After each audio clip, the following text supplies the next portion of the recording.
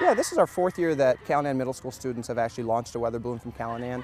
And we've done 2 fall launches now and 2 spring launches. And what students do is they take the data that we receive from the weather balloon and they turn it into science fair projects, as well as just learning about the whole scientific process and things like that. This year we have 2 GoPro cameras that are hooked up on it, one facing upwards towards the balloon and another one kind of facing downwards, so we can see the curvature of the Earth when it gets up to around 90 to 95,000 feet when it finally bursts. And it's a pretty good opportunity for these kids to learn about science and the whole process that it takes to put a project from the ground literally to the atmosphere. When I first saw it in 6th grade, then I immediately knew that I'd love to do that, and then it looked awesome. It feels good to be a part of something. I really like doing science projects, and I like being involved in different activities, so it took a lot of preparation.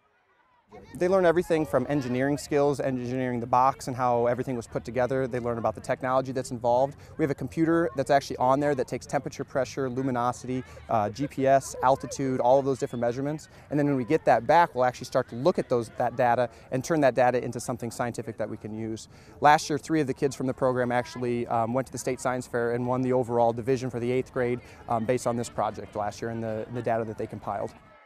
It should pop around 90 to 95,000 feet, an hour and 25 minutes into the flight, and then it'll be about a 45-minute descent with the parachute opened, and we're hoping it's somewhere around Lake Rathburn today, based on the prediction software that we use.